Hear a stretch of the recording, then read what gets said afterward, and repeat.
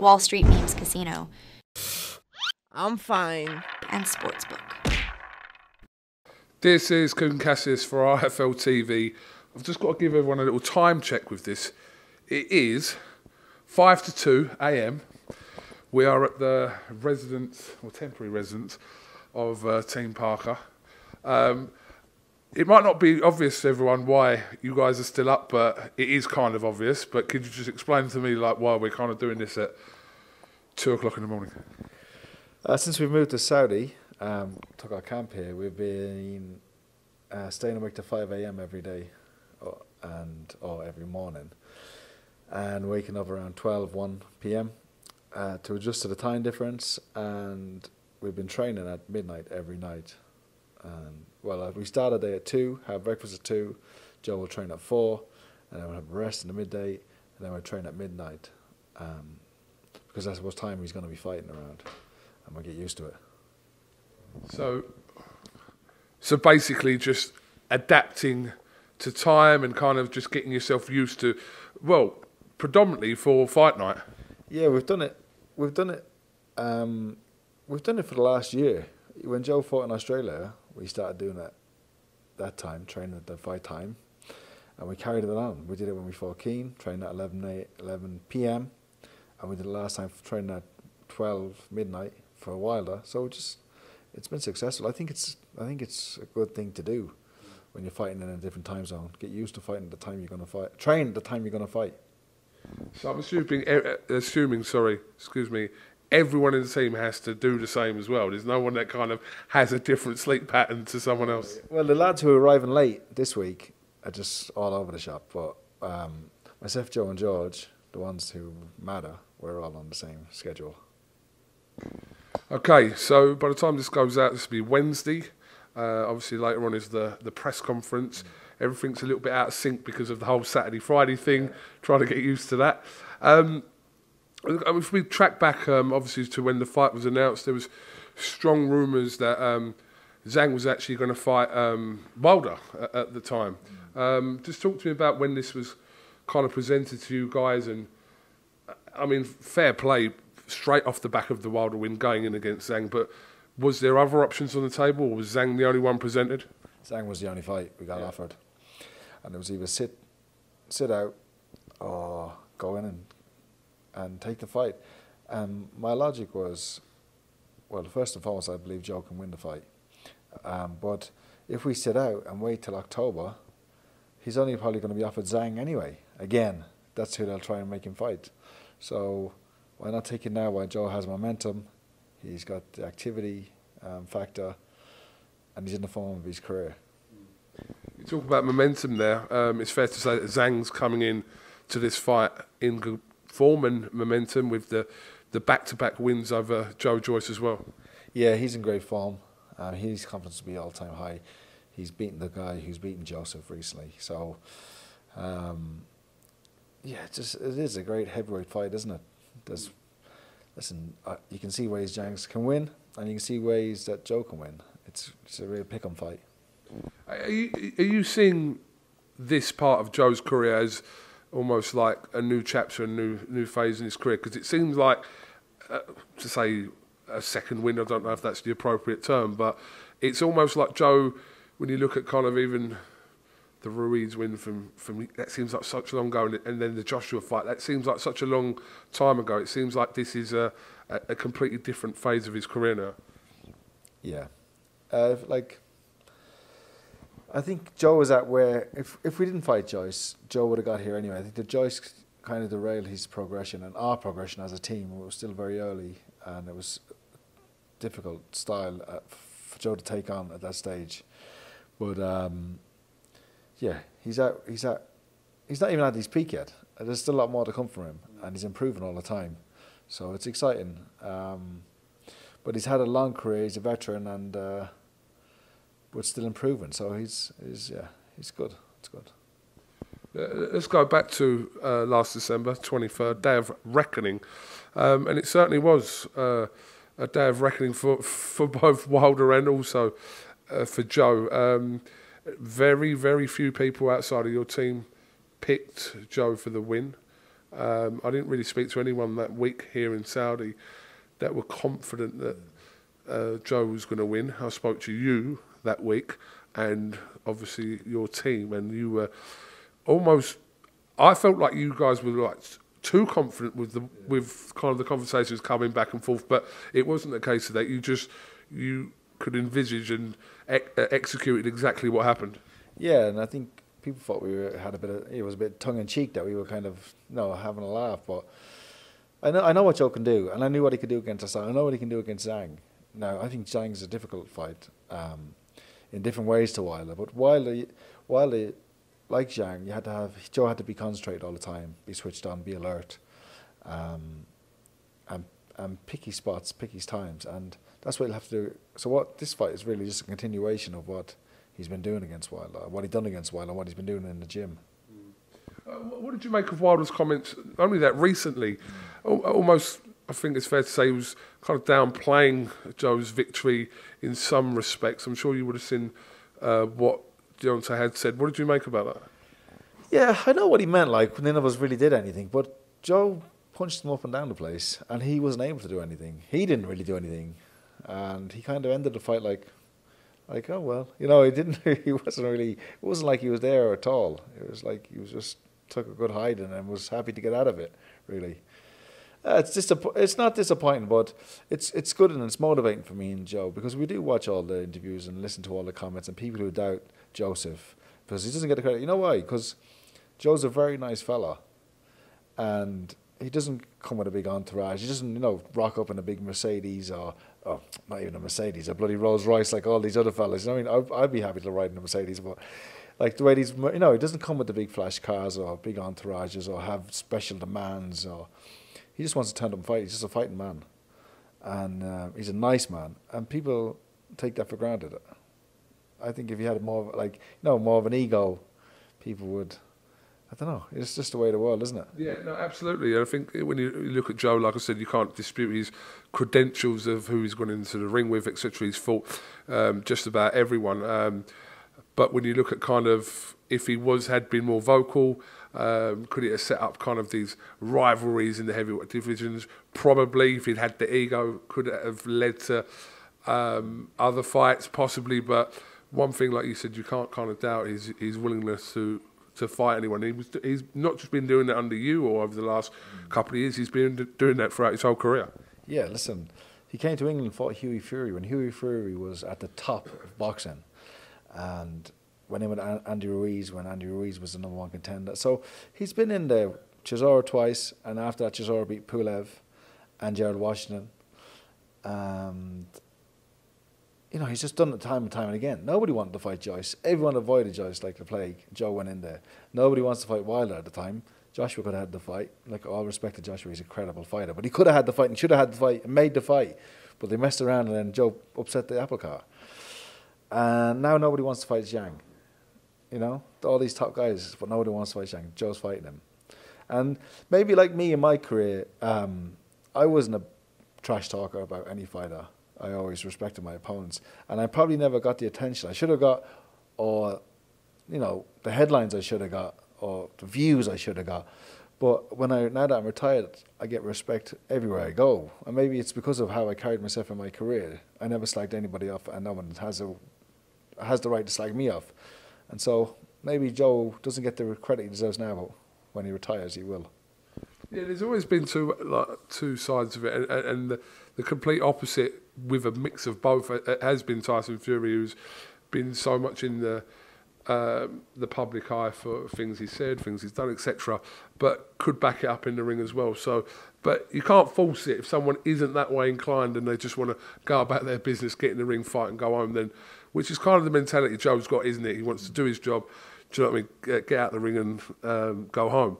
That kind of attitude. He doesn't want to sit there slagging fighters off and kind of just forcing a rivalry if it's not there. Yeah, and it has to be natural, but controversy sells, and Tyson is the master of it. And Tyson is a completely different person. You know yourself, from the one who shouts and screams in press conferences and gets the headlines.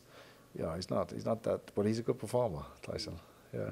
People who spend time with Tyson, obviously in camp, and he's relatively quiet as well. He has spells where like he just kind of just he's not the camera comes on and it's almost like lights are on. Come on, it's almost like we're waiting for Tyson to kind of perform. He knows that he plays the game very well. I just met him we went for a photograph. All the fights had to get a photograph at His Excellency's house, his residence, and he said he can't wait to get back into camp. He said, I was in camp, couldn't wait to get out of it. Now I'm out of it. He said, I can't wait to get back in. I said, you're like me, you're never happy. You know, like it's always the next fight or the next thing, yeah. Obviously, his brother Roman's obviously on the bill, so part of the reason I'm sure he probably would have been here anyway. His camp's in Jeddah, so I suppose he would have done. But how was that? We saw some photographs of a bit weird actually seeing these photographs. Sometimes we saw like Joshua, and then Ronaldo, then Turki Al-Sheikh, His Excellency, then Fury, then Ngannou in a photo, and I was just trying to piece together what the conversations were. Were you around any of that? Well, I'll give you a bit of an exclusive, if you like. We were there talking, and it was, listen, it is a bizarre scene, because like there's Justice Hooney and Kevin Lorraine are sitting next to each other on a couch made for two people, and they're right snug, and there's Anthony Joshua's on one side, Tyson's here, but Ngannou came in, and Tyson pulled him up straight away and said, hey you, he said, you've been talking about me in interviews saying I'm a coward. He called me yellow belly. And Ngannou, in fairness, was quite calm and cool. He was like, oh, no, I didn't say that. No, he said, you did. And saying you won the fight. I beat you. And Ngannou said, no, I didn't say that. Yes, you did, Tyson said. He said, well, look, what does your record say? Oh, yes. And he said, Tyson, you take care of your man, and I'll take care of my man, and I'll give it to you again. And he put it on him for a bit, but it was interesting, yeah, and it was good.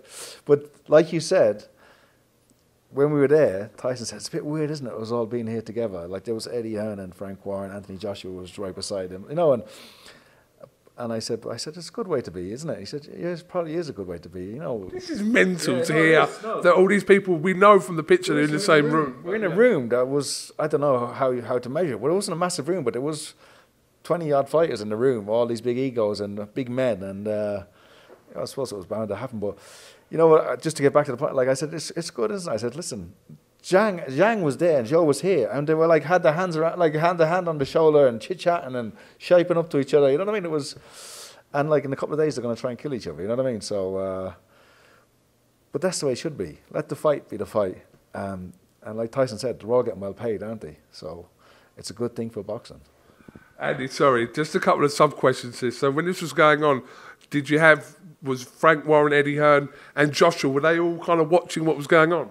They were there, and I was chatting to Tyson at the time, and when he turned and there was Ngannou, I had a bottle of water, Joe's water. I wouldn't let Joe's water out of my hand, and I said, hey Joe, you better hold this. Just because I was worried about Tyson in his eye, because his eye is still, you know, still healing. I said, hold this, Joe, just in case, you know, but nothing came. It was just listen, Tyson probably had to do that, you know, because he wouldn't be able to live with himself unless he pulled him up for saying what he said or what, you know, what he thought was a bit of a joke or a liberty. But I respected him for doing it, Tyson. He put it on him. But listen, I respected Ngannou because Ngannou didn't just, Ngannou was just saying, okay, you know what I mean? It wasn't like he shit himself or backed down or apologised. He just stood his ground and was there. So in the midst of all this, His Excellency Turki Al-Sheikh, was he saying anything? Or? No, he wasn't there. We were all just waiting for him. He wasn't there, and I don't think it would have happened had he been there. But he wasn't there. But listen, it was nice that we took this long walk down the drive to like a private gym where he's got this unbelievable collection and a beautiful ring, and he made a big deal out of Joseph. Joseph, where's Paco? Where's Paco? Come on.